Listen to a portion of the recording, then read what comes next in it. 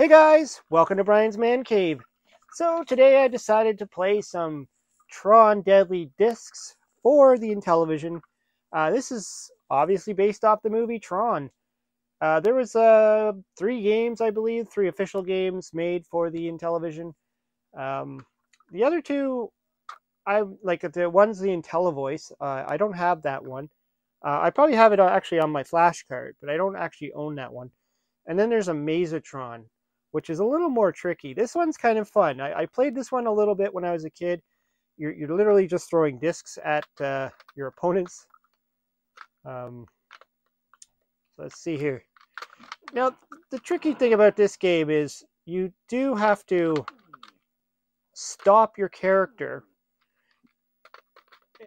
from moving, essentially, and then fire in the direction of which you press on the keypad. So the directions are all listed on your overlay. Ooh, 2 for 1 there. I believe I can stop the doors from closing by hitting it with my disc. But yeah, you can't, if you're running, you can't throw the disc. So you have to stop, and then you have to push the right button. So you're kind of like shuffling around.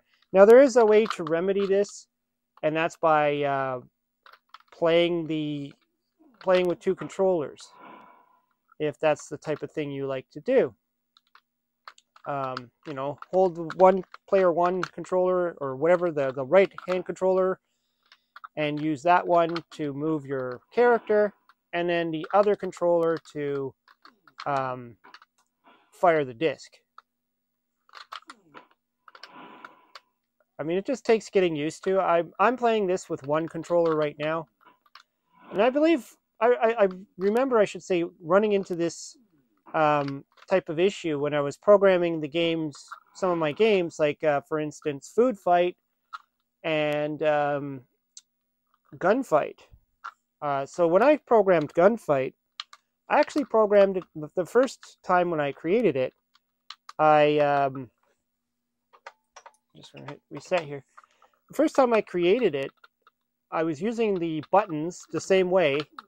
Only I chose to do right down the middle. So if you wanted to fire up, shoot up in the air kind of thing, or I should say, if you wanted to shoot to the right, you just had to be facing right and then push the middle button, and it would shoot directly to the right, or push the top button, number 1. No, sorry, number 2. So all the buttons in the middle of the keypad, essentially, 2, 5, and 8. And it would, based on that, it would either shoot it up into the corner or shoot it directly like that to the right. And then if you needed to shoot in the other direction, you'd just turn around and do the same thing. And then I ended up changing it to using the disc instead. A combination of disc and button to actually read the disc and the button at the same time. So it does get, you really have to figure out how you want to program these types of games. It has something to do with the way the disc reads the paddle control or the disc controller, and how it reads. It can't read the 2 at the same time type of deal.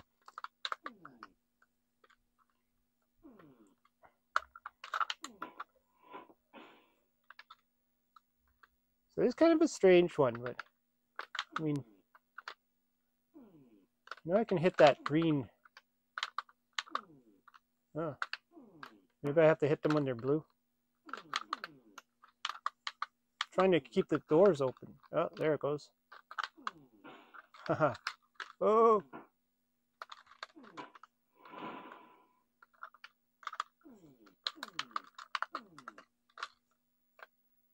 Thought I'd be able to warp out, but didn't let me. The other thing is you have to obviously wait for your disc to come back if you want to fire another disc. You get 1 disc. and you could tell if it's going to hurt them or not based on the look of the disc. So if it's a square, like that means it's returning. If it's that type of thing, just like a slice, then it's lethal. It's actually going to destroy them. So unfortunately, the disc returning back to you does not do any harm. It's only when it's going away from you. Oh.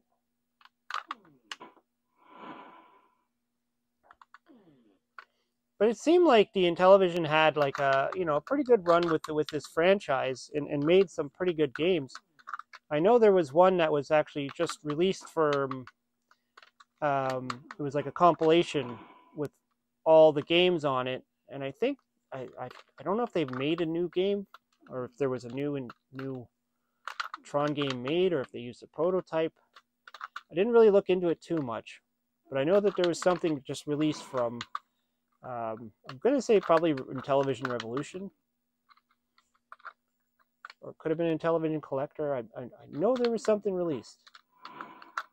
Oh yeah, you can block too if you don't have the you can push the middle key and then you can block a disc. So I guess if you want to do that rather than try and get out of the way.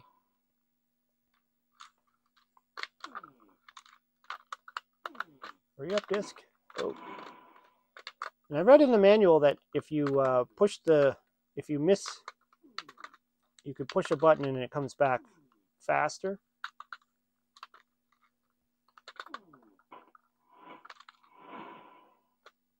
And at some point, you're supposed to reach the recognizer. I don't know if I've ever gotten to see one yet. Playing this game, like I didn't play this game very much on my channel. I don't think. Maybe some of my live. Oh, that's how you go through the bottom there. All right. I think on some of my live plays, I might have played this game. And I did a video a while back, quite a while back. Was this the recognizer? There it is. Apparently I have to hit it in the eyeball. Ooh. Oh, I'm stunned. Crap.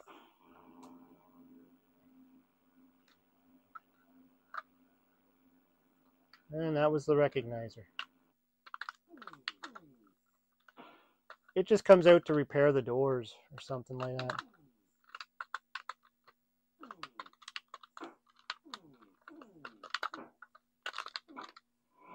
Oh. Yeah, the only time I remember really playing this game was on my video where I compared it to the Atari 2600 version,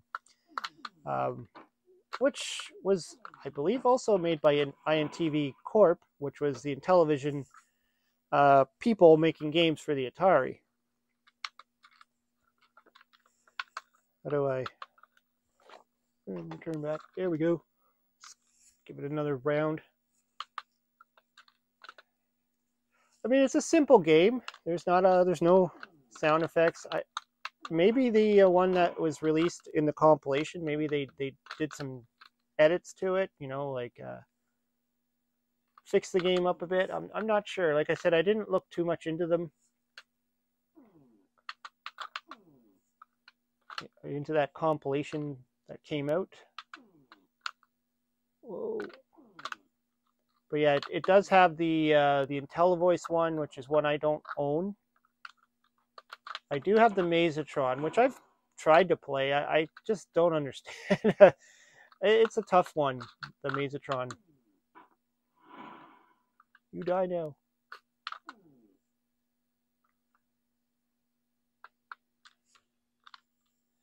Okay, they're all at the bottom there. Whoa. And from what I read in the manual, the enemies come in different colors, and that's basically their personality of they're either a good shot or they Some of them take more hits to kill. Some are more accurate than others. Let's go down here. Oh. Am I playing on like the slow speed here?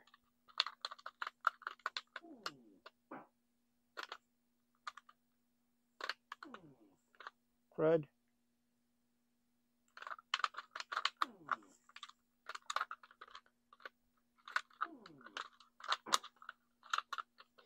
I'm also using, like I've been using on a lot of my videos lately, the long play controller instead of the original Intellivision controller. I'm playing this on the Intellivision 2 because it's just easier to use this controller on the Intellivision 2 as it just plugs right in, versus if you want to get it connected to an original Intellivision, you're going to have to get that extra wire to connect.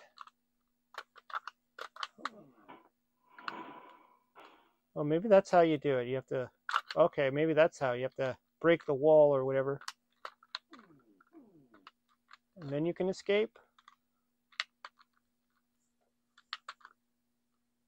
I read that going through those escape things will heal you up too. Whoa, whoa. Come back faster.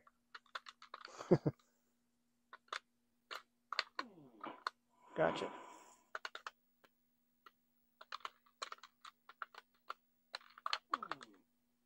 Whoa.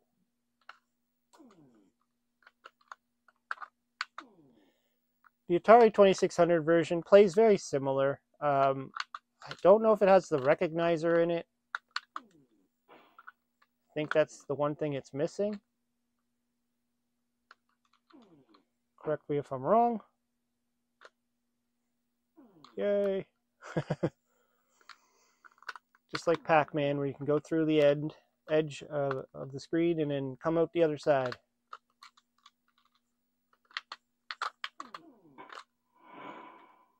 I like how they break up when you kill them. They're just sort of like Venture. Whoa.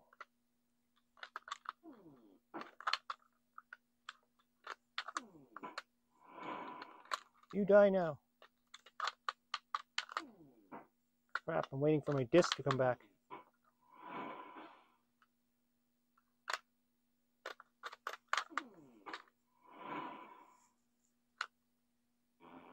Here comes that recognizer guy again.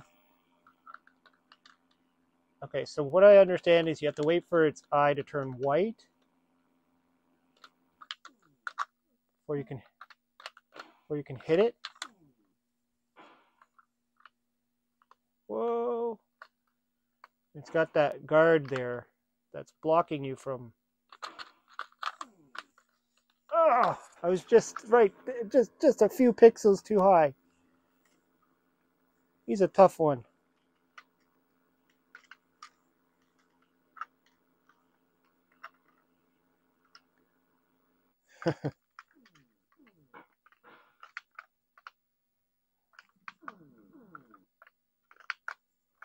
I know some people are just a lot better at this game than I am.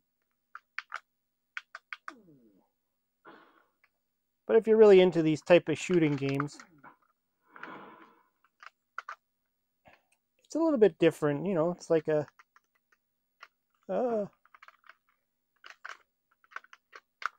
it's like a shooter style game.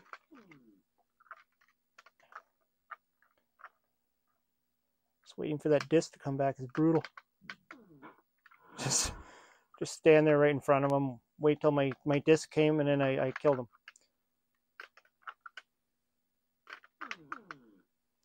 I remember my friend he always told me that when he was younger, he just wished he had an Intellivision just to play this game.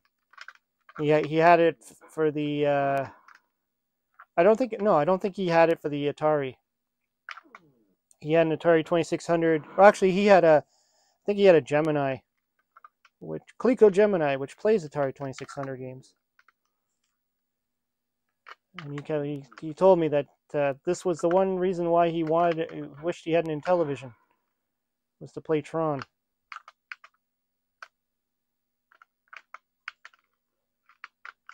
You know, we all kind of had that experience. I wanted a ColecoVision just so I could play Smurf.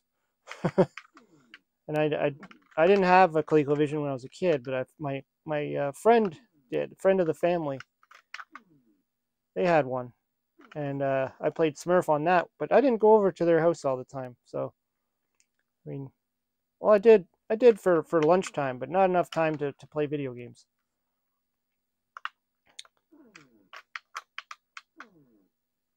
Whoa! Go through here. Run. I always forget I can throw backwards without having to turn around. It doesn't care which direction you're facing because it's only going to go in whichever direction you push. Yeah, here comes the recognizer again. Run. Whoa! He just literally squished me. I believe the game is over when he does that. Could be wrong, but I think he kills you. He repairs the door, I know that. Finishes his job and then gets lost.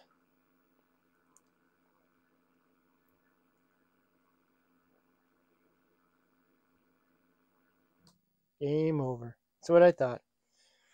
Anyways, yeah, this was Tron Deadly Disc for the Intellivision. It's a fun game. I always recommend it as one of the greater games that came out, earlier games that came out for the Intellivision. This and Advanced Dungeons and Dragons, if you really like that type of shoot 'em up type of game.